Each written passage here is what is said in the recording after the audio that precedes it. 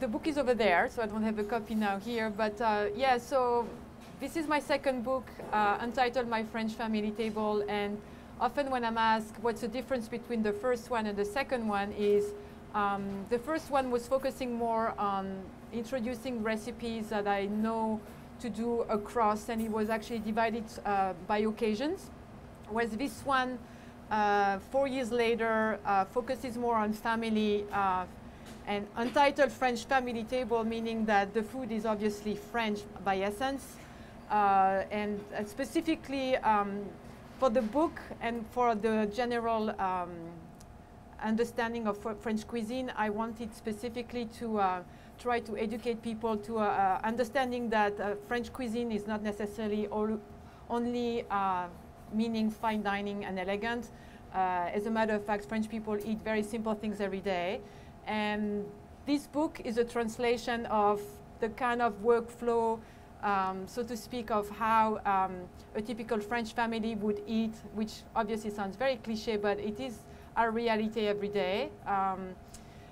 In 2002, I had one daughter. In 2016, we have 2 children. So it even made more sense to write this book, because for me, educating my children to taste and good food is a strong part of their education. So I really wanted this book to focus on that. So when you look at the book, you will see that the book follows the rhythm of our day, from breakfast recipes to a lunch. And my typical lunch would be a savory tart, salad, soups. That's typically what we enjoy eating. There's a section focusing on cooking with my daughter specifically, because obviously Remy is too small for that yet. But I want to share the passion I have to including her in cooking food. So there's a whole section devoted to that. There's a section talking about the typical snack that French people do, which typically happens at 4 p.m. Every day after school. There's a section on main courses, and obviously on desserts, because I love to make desserts. One thing that is worth noting, but is not necessarily the main focus of my book, but I want to mention it more so for the second than the first. It turns out that all the recipes in the book are gluten-free. And the reason why I don't want this to be the focus, because for me, the focus has to be on enjoyment of food and not on saying this is a special diet. As a matter of fact, when people come to the house, I never emphasize that the book is gluten-free or the recipes are gluten-free. It's all about sharing a moment together around the table. So that's something that now, especially, I've been eating gluten-free for more than 10 years, and 10 years ago, things were very different from what they are today. And I know that now there's way more emphasis, and having a gluten-free diet is more, I don't want to say it's the norm, but it's more like, oh yeah, right, it's more available and accessible. So that's something that now we actually added on the subtitle of the book as well. The first one didn't have that byline. So for today, I chose a recipe that is very flexible, in the sense of it is a chocolate cake that I have included in the chocolate section of the book, because at home we eat a lot of chocolate. We love chocolate. Every season, there's no season for chocolate. So here we are, July, and every day there's a chocolate cake at the house.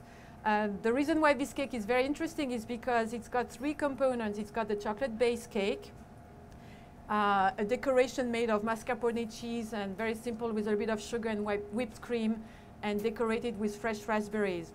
And the reason why this recipe is very welcomed in any kitchen, I find, is I use the chocolate cake base as an everyday cake. As a matter of fact, I make this chocolate cake every week at the house, something that I like to nibble on throughout the day.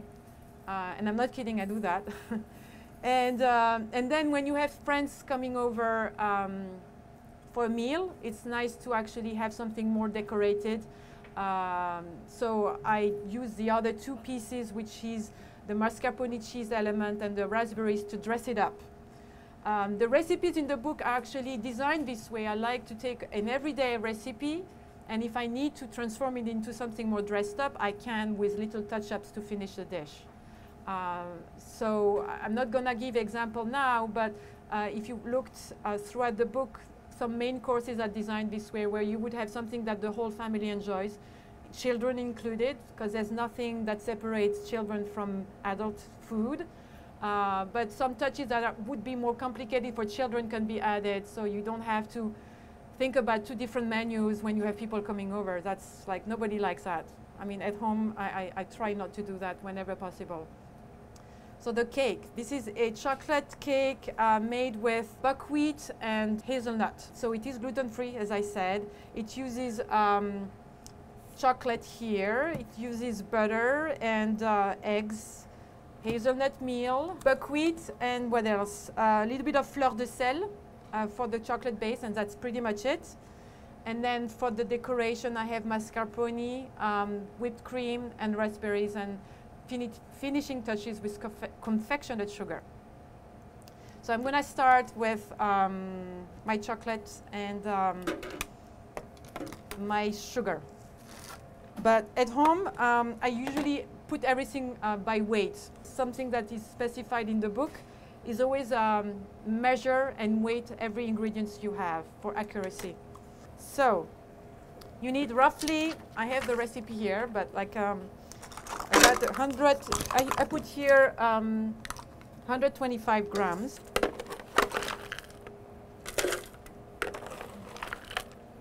Okay, 125, a little more. Okay, then the sugar. I have here 70 grams, depending also, at home, not to be biased, but I do use a lot of the Valrhona chocolate, and I like to use, look at the cocoa contents of the chocolate. So my favorites are between 66 to 70% cocoa contents. If you use 66, you might actually want a little less sugar. If you use 70%, you want to have a little more sugar. I play it by, you know, whatever chocolate is handy, but roughly you want between 70 and 80 grams of sugar, 80 grams of butter. Okay, so you melt that. So then 3 eggs. Put the eggs, and that's where the sugar goes. Okay, so here, I don't know what's the content of that chocolate, but I'll put roughly 80 grams. So you put that in here. You want a texture that's going to be creamy and light in color, so you can leave that unattended and then let it do its things while you prepare that and measure the rest of the ingredients. So I'm done with this. And I'm now going to measure the buckwheat flour, the hazelnut, and the fleur de sel. What's nice about fleur de sel, it just adds a little bit of specks of salt to the final taste of the chocolate base. So I need about 40 grams of each flour. That's the buckwheat. I like to use buckwheat with chocolate specifically, recipes, and then hazelnut. And this is hazelnut. You could use almond, you could use, if people are allergic to nuts, you could use quinoa, millet. And if you have nothing about, or it's not important to eat gluten-free, you can use even regular flour. The buckwheat is actually nice for taste factor, but you could use all-purpose flour as well instead of the nuts. But the nuts actually add a very good texture to the cake. Leave the fleur de sel here. And that I keep that for later. So now I just have to watch how everything is doing. Just waiting for the chocolate to melt with the butter. I'm curious about the gluten thing. Yes. When I lived in France, I mean, flour was everywhere. Real flour, wheat flour. Yeah. Bread, pastry, and so on. Has the gluten-free fad hit France? It's starting. It's not going to be as prevailing in places like the US or even Ireland. My parents-in-law are Irish, and there's a lot of people that are actually, I'm not celiac, but there's a lot of people that are actually celiac in Ireland, so it's very easy to get everything gluten-free, including bread, in restaurants. In France, you would not find that. So it is still a challenge for me, but you know, you get used to doing without it. It's hard to imagine eating in France without bread. But you can make, I mean, I make my own bread. So, I mean, yes, I don't eat the baguette the same way, and there are things that I don't, you know, cook the same way. But there's a lot of food that are gluten-free in essence. So when you go to restaurants, definitely people are educated to it. They would always accommodate, but they would not have replacements for, like, let's say there's restaurants in the Boston area where they actually even serve gluten-free bread, good restaurants. But in France, that would be a little, I think, you know, too much to ask. Okay. So, move a few things. I'm going to turn that down. So this is nice lights in color.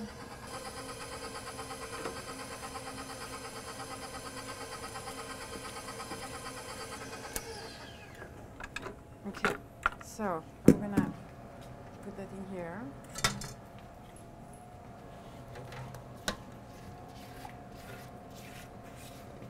So this is what I have now here. And then I'm going just to basically use this spatula to just mix it in together. So do you just leave it out during the week? Yeah, it doesn't last very long. But at some point, then you need to put it in the fridge? Or? Yeah, I mean, if it's hot weather like that, I would definitely, you know.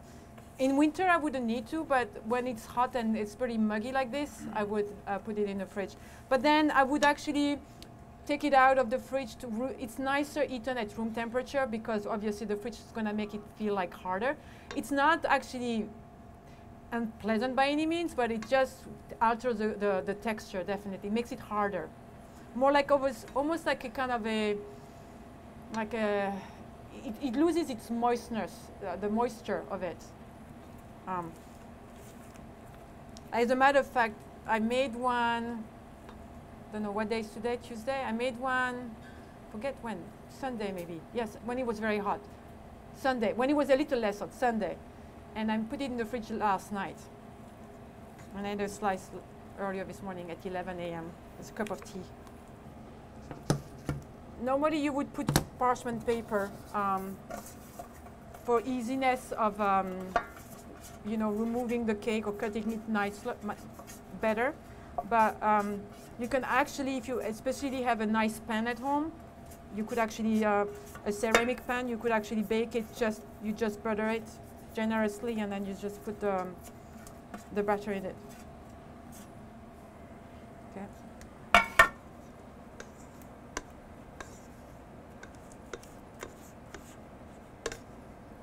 And so you notice there's no yeast or anything or like a baking powder in it. So it is not a cake that's going to be very high, rise very much. And then you preheat your oven at 350 and then you put that in the oven for 25 to 30 minutes. That's it. And depending, the one that I make at home, my pan is a little different, so actually it's a little higher. I actually use a rectangular pan. And then you just basically eat it like that, or then you're going to end up slicing it for tasting. So you're going to cut it in small squares. And let's just do like this to demonstrate. When I serve it as a dessert for guests, I like to actually cut slices like this. And you can see that actually in the picture in the book. And so that's a bigger size. And basically I would pipe the mascarpone. I would use a tip that actually has a little decoration, and you would pipe, let's say, 6 pieces here with 6 raspberries on top. So I can demonstrate with that as well. The next step is using mascarpone and whipped cream. So I have both here prepared for me. This mascarpone is lightly sweetened with confectioner sugar. The whipped cream here has this nice firmer texture, and you basically combine both together so that the mascarpone is not too dense and the whipped cream makes it a little lighter. And then you get this, which is always better if it's a little, you know, like on days like today, you know, if I was to leave this out, it would become a little too soft. So I try to keep it in the fridge as long as possible so that it doesn't soften, especially with the whipped cream. And then you just pipe in a little bit.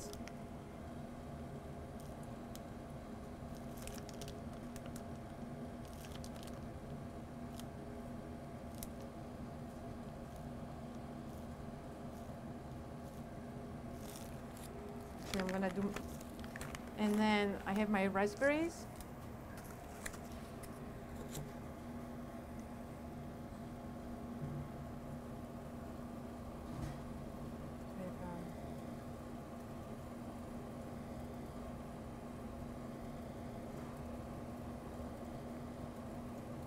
And then what the last piece would be to use confectioner sugar. What I would do at home also is add a little bit of cocoa powder. Or you know what you could do also? It's like, which I always have a box of that at home, like if you're familiar with cocoa nibs are beautiful in a lot of different ways, on finishes like this, or even with granola, or any kind of yogurty dessert. But anyway, confectioner sugar always makes things nicer, I find. It's a cloud of happiness. See? Gives it life. And then after that, you would put this, you would do exactly the same with a bit of cocoa powder, like this. And then you could put, well, imagine I have cocoa nibs. I would put cocoa nibs. I could put some chopped hazelnuts, and my little cloud of, my cloud of cocoa powder. Voila, that's my recipe. Thank you. Any questions? So my question is that every time people ask me about food from my culture or my country, I can tell them exactly what I like to cook myself, what my parents cook for me, what my two sets of grandparents, and maybe restaurants at home, and that's pretty much it. So how do you do your research, or do you do any research so that you can have like a French cuisine or French cookbook, or do you just like present your own ideas? Well, no. Well, food has always been with me for many, many years, and so from being a little girl, I grew up in a very small village in France with a very strong homegrown cooking. So everyone had vegetable gardens, and food was really a prevailing conversation at home. So my memories of cooking have been following me through the years. And so when I was a little girl, I kept those little kitchen, actually little notebooks where I would cut recipes from magazines and stick them in them. So it's not something that just happened recently when all of a sudden I decided to write a book. But having said that, so it's something that's been with me for a long time, and I'm pretty obsessed with food. Let's put it this way. But there's so many ways to keep up with what's happening in your own home country, including magazines where, I mean, I have two that I'm subscribed to. Being a blogger myself, I know what's happening. So I'm reading what's going on in France on the food scene, what people like to eat, what the food trends are. But it really depends on the kind of memories attached to your own food. Where are you from? Hungary. Hungary. And so, you know, I still think there's a lot of things that you can explain and then go back to, you know, you have your childhood memories, and then you have, I mean, magazines. Are there Hungarian food magazines? Yeah. So, I mean, they definitely talk more about what Hungarians eat. And it's the same, you know, like, as a matter of fact, I got a package from my mother yesterday, including one of my subscribed magazine. And I can see, oh yeah, right, you know, summer comes, here comes the vegetable tarts, here comes the barbecue things that are typical of France, you know. The way, I mean, as an example, French people would have a barbecue, Americans would have a barbecue, but they would eat completely different things. So it's just something that is inside, I think, educating people to taste, and what, even the way people present food is different. But I think it's not difficult for me to keep with this here, because, I mean, the accessibility to ingredients is very easy. There's nothing that I feel short of, like including, yeah, I mean, in Boston, I find pretty much everything if I want to eat or cook authentic French food. But my cuisine, and I like to say that, my food is not like, if you're expecting to eat or find in the book things like blanquette de veau or bœuf bourguignon or those kind of very traditional food recipes, that's not so much what I like to cook. I like to focus more on traditional recipes, but with my own touches and the modern way, so to speak. So it's obviously catering to the family needs. Recipes are faster, they are easier to make. It's not going to be a bœuf bourguignon that takes 4 hours to cook. That's not the kind of cuisine I offer in the book. It's more, yeah, catering to every day at home. So it's really what we eat. Does that answer your question? Oh, yeah. Yeah. Thank you. Yes. Do you find that moving to the U.S. you had to alter the way that you cook this stuff just because of, like, I don't know, just like the ovens are different or the pans are different? Well, I know people a lot talk about some ingredients like flour, butter is different, and I have actually, I am friends with people at the Vermont Butter and Cheese Company, and my friend Adeline, who is actually in charge of a big production part of making cheese and cream and everything, always tells me butter is a big deal, and it's never going to be the same. But I find adjusting very easy, actually. There will be, if I was really like scientific about food, more so, especially with baking, you know, making a baguette or all those kind of things, possibly I would find flours more challenging. But obviously, on my end, because I also use other flours than wheat-based ones, I don't find any difference or like challenge.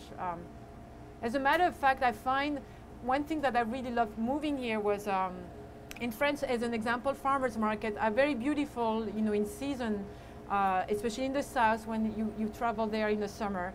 But people often say, oh, there's farmers market throughout the year in France. But actually, if you go to Paris and you go to those marchés, you know, like outside, and you actually look at the labels where things come from, a lot of them in the middle of winter are not coming from France. They come from Morocco, they come from Spain or the Netherlands, wherever.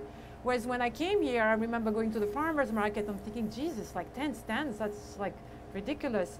And I started really understanding the whole concept of the farmer's market and why it's so nice to have farmer's market here, because what you find is what people produce. And it's no like things coming from Spain or like anywhere else. It's basically what people make.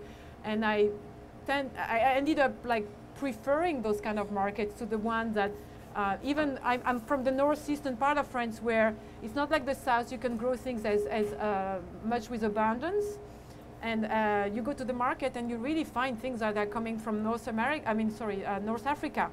You know, bananas. You find everything at the market. Well, nobody in France grows bananas, right? So, well, whereas here you go to the farmers market, you just find what people produce. And I think that's much better. That makes more sense.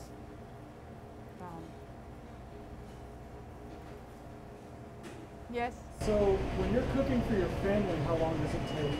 And then how long do you spend when people come over? What's the difference? So how long it takes to make, and sorry, the last part? Yeah, so how long when you're cooking just for your family versus how long you're cooking when you're entertaining guests? Well, it depends what I obviously make, but I would say on average I would spend, let's say, an hour in the kitchen, you know. Obviously, when Remy arrived, there was more chaos at home with 2 children, and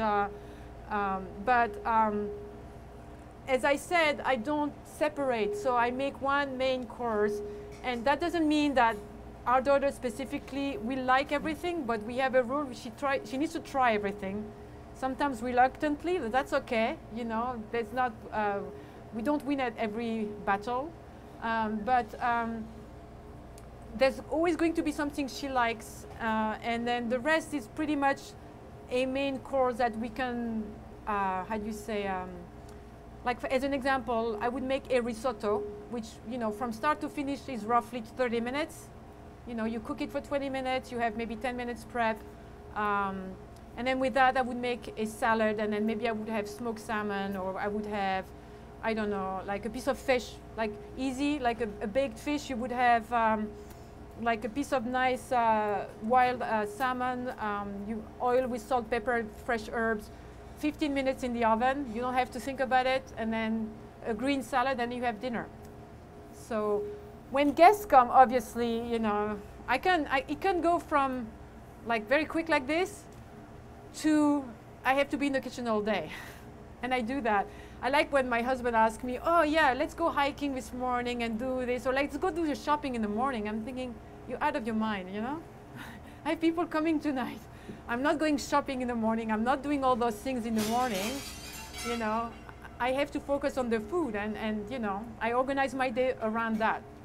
I prep, like, let's say, like a cold soup that has to sit in the fridge, and then I can finish the main course in the evening. And the dessert, typically, if it's something like this, the base would be baked in the morning, and I can assemble in the evening. But I love what I do, so obviously cooking is something that I'm not shy to spending time doing. But for the recipes in the book are definitely offering a variety of lengths and times. And it's really, what I love about the books, even more so this one than the first one, is it's a very lived-in book. It's like we live with it every day. As a matter of fact, which is very rare for me to go back to my own recipes, but I take my own book from the shelf and I cook from it. And it's like, yeah, first one I can retest, hey, yeah, they work. You know, that's a big deal. And second, this is really the food or the recipes we eat. And whether it's for us or for when people come. And I really like that about it. It's really a used book. It's not just, because, you know, like every person who does what I do, I own a lot of books at home. And do I cook from them? Probably not for most of them. I mean, I'm a photographer, so I like to take time looking and getting inspired by what other people do, how they do it. But it's nice to have a book that I can go back to and use every day. Do you, for your blogging and like working on social media, do you keep like a schedule for yourself on like what days you do that? Right. Well, that's what I would want to. Okay, I was able to do that probably 2-3 years ago.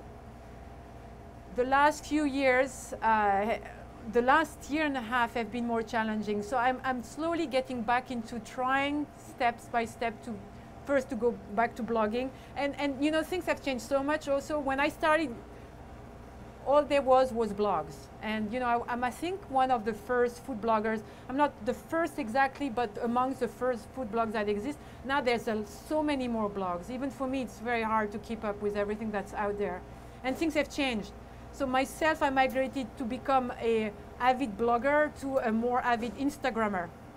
And because what I do is very visual, Instagram is very gratifying because I can do snap, and my picture tells a story of what's happening in my life right now. So my readership, I think, migrated from many people following my blog, and they still exist, but to people that now follow me a lot on Instagram. I think on Instagram, which happen for different reasons, you know. I don't know the tools of how people sometimes get like so many followers, but sometimes along the way, and I know I've been featured a few times on Instagram, so that always helps, obviously, but I have something like 60,000 followers, and which started from 0 to 60, and I think people migrate themselves, you know, from Facebook to Twitter and blogs still, but it takes more, and you know, it takes more time with the blog, depending on what kind of content you deliver. I tend to want a nice story with a nice picture, you know, so to produce that for me takes more time. So I don't have right now a very tight schedule on that. I am hopeful to go back to something better, but my reality right now is I don't have the time. Because, you know, I do this, I have the book, but I have my own clients. You know, people, I do a lot of editorial work, I do commercial work, and this is how I have a living. The blog is very nice, but the blog is supporting my work, but it's not, I'm not generating a lot of revenue with the blog. So, thank you. So now I think you can sample food, and I can sign books.